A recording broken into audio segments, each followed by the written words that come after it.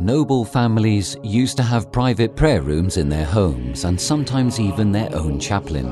The oratory could be either a whole room, something as small as a niche, or a piece of furniture with doors containing the altar, some liturgical elements and the devotional images.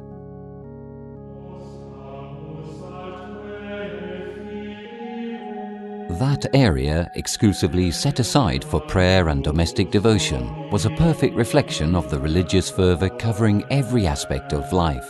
It was decorated with sculptures, paintings and religious objects such as devotional paintings, reliquaries and crosses.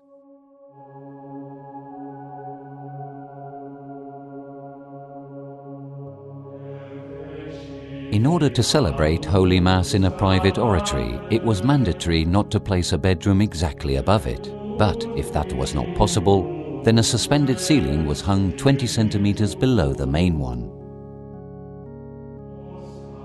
Private prayer rooms were only allowed to celebrate one Mass a day and 3 services on All Souls' Day and Christmas. Mass had to be read but not sung.